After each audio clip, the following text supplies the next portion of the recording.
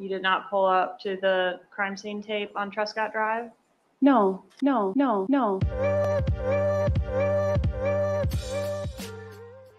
Welcome back to Presume Legal. I am Misha Janice, an attorney licensed in both New York and Florida.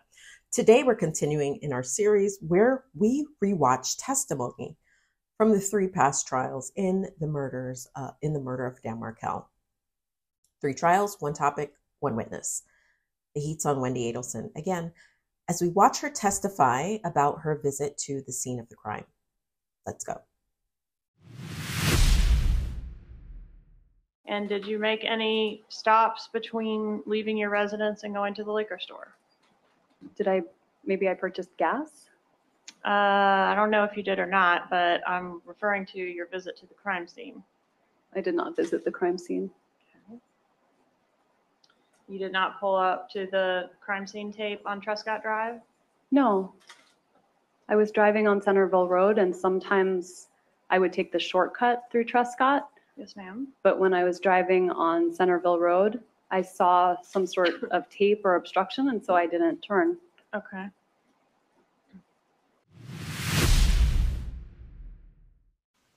On the way to run your errands, did you go by the crime scene? No. On the way to run your errands, did you encounter a roadblock on Truscott? I did. All right, so you did turn off of Centerville onto Truscott. I did. All right, and when you encountered a roadblock, what did you assume the problem was there? I figured it was just an electrical storm or something. There was some tape, and it looked like the road was blocked off. And so I just turned around and went back and went up Benton. And had there been an electrical storm that morning? I didn't remember an electrical storm, but in the summertime, there's always trees falling and rainstorms, so pretty normal. Did you go to the crime scene or very near the crime scene on your way from your residence to, I guess, to lunch or to wherever you were going next? No, I did not. So you never turned on Truscott Drive that day? I went to turn on Truscott Drive, but I saw that it had been blocked off by some tape. And so I just kept driving on Centerville. Okay. And when you had to turn around at the tape, right, to go back out? I think I tried to turn right and it couldn't turn. So I would have made like the kind of turn, like a K turn, and kept going. Was there a roadblock there with? There was tape. Yeah. And an officer was there? I didn't see an officer, but I did see a car. A law enforcement marked vehicle? Okay. Did you have any contact with the officer? No. Okay. Did you do anything after that to try to find out what was going on down that roadway? No, I just assumed it was weather, or maybe a tree fell. Had there been bad weather that day? No, but it was summertime and there's electrical storms and trees fall. So that would have been pretty normal for summertime. Did you know it was going to happen, but maybe not know the details? I knew nothing. Is that why you went to the crime scene on the day of the homicide? I did not go to the crime scene on the day of the homicide. The first thing I want to point out is how Wendi decides to define certain words. A lot has been said about her use of specific words or phrases, or how she answers a particular question using her own terminology to, in effect, not answer the question that was asked, rather give us the answer she wants us to hear. We have an example of that in each of the 3 trials, where she's asked about her visit to the crime scene. Apparently, Wendi's definition of visiting the crime scene means pulling up all the way in a vehicle, getting out, walking to the epicenter of the crime, maybe putting on those blue booties, getting some rubber gloves on, really getting the lay of the land, seeing what the crime was about, rubbing shoulders with the detectives and with the crime scene unit. Apparently, that's her definition of visiting the crime scene. And that's why she repeatedly says she never did that. Now, I understand why she's being asked that question. As a former civil litigator myself, it's important when we're presenting a case to inform the jury and, dare I say, plant ideas in the minds of the jury. And when that's done, it doesn't even really matter what the witness responds with. It's enough knowing that the jury has heard the question as you phrased it, and that they can run with the inference. So here, Regardless of what Wendi says, the jury is already thinking, oh my God, she went to the scene of the crime?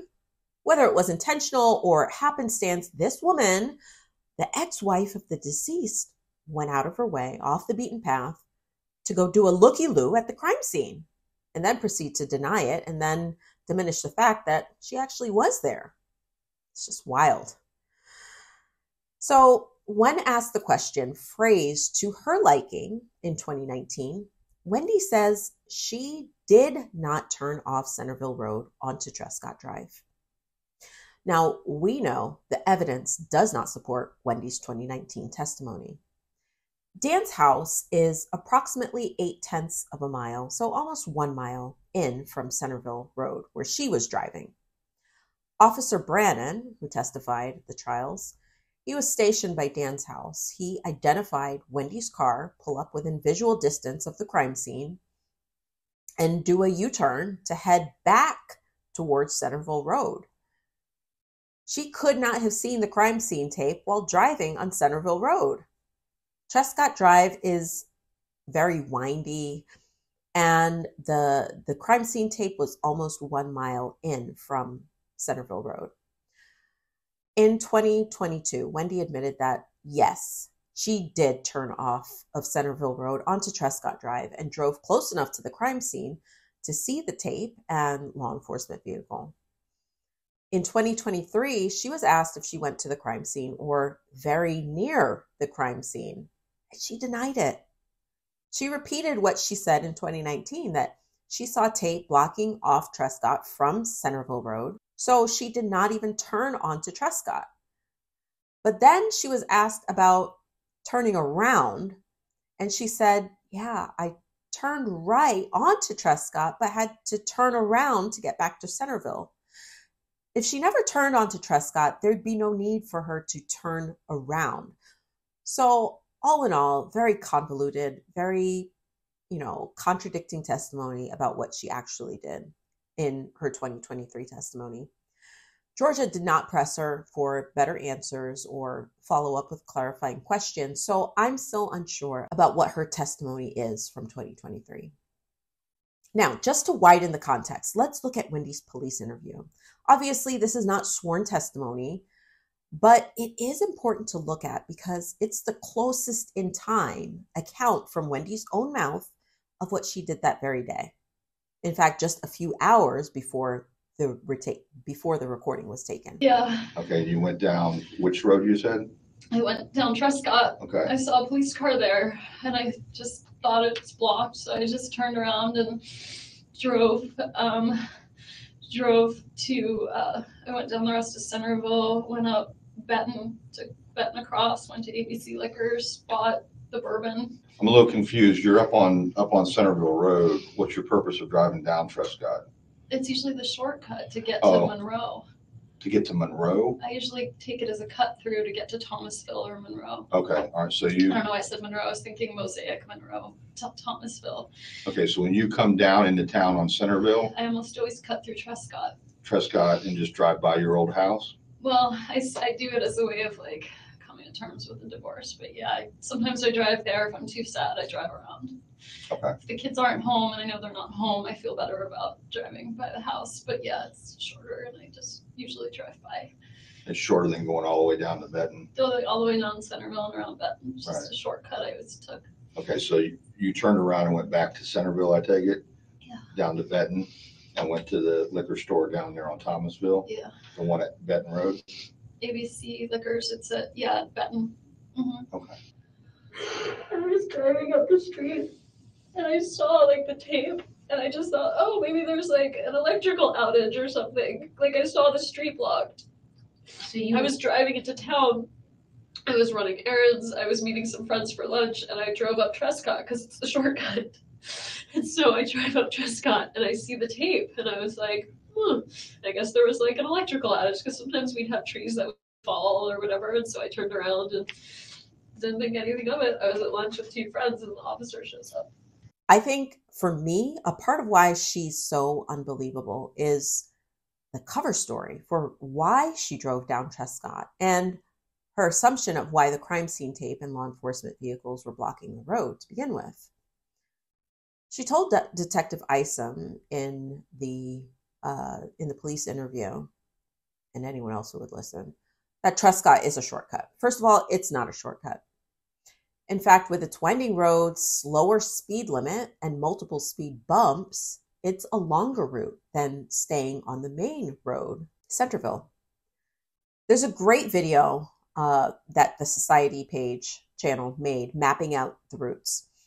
I encourage you to watch it if you've not already, and I'll leave a link to that video in the description box below. She also told Detective Isom that she drove by Dan's house to come to terms with the divorce that she initiated. This, despite the fact that doing so runs the risk of seeing Dan, who she was trying to avoid like the plague.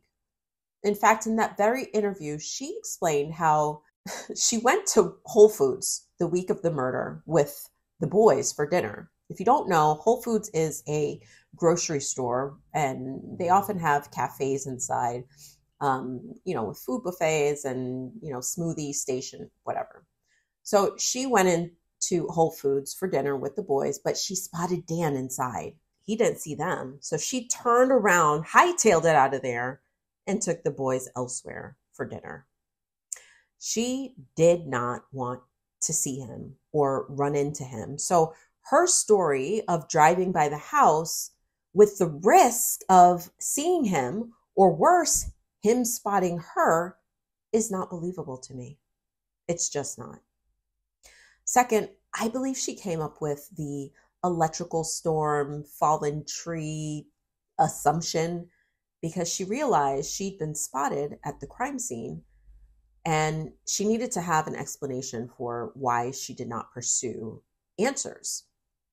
Now, I could be wrong, but crime scene tape and law enforcement vehicles do not equate with a fallen tree in the street to me. What would? I don't know. Orange cones, the big FPL, that's our Florida Power and Light, our power company here in Florida. They have these huge trucks with big ladders and buckets for the men to reach the power lines. Maybe even a construction vehicle capable of moving large tree trunks, but crime scene tape? No.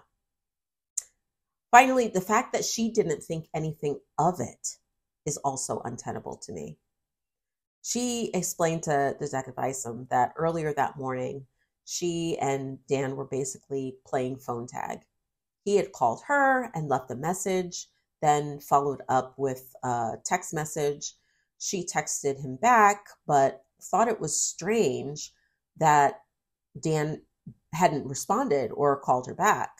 So she sent an email to him to follow up, but she was still expecting a call from him because they needed to confirm some time-sensitive plans about the kids. She explained that it was weird that he had not called her back.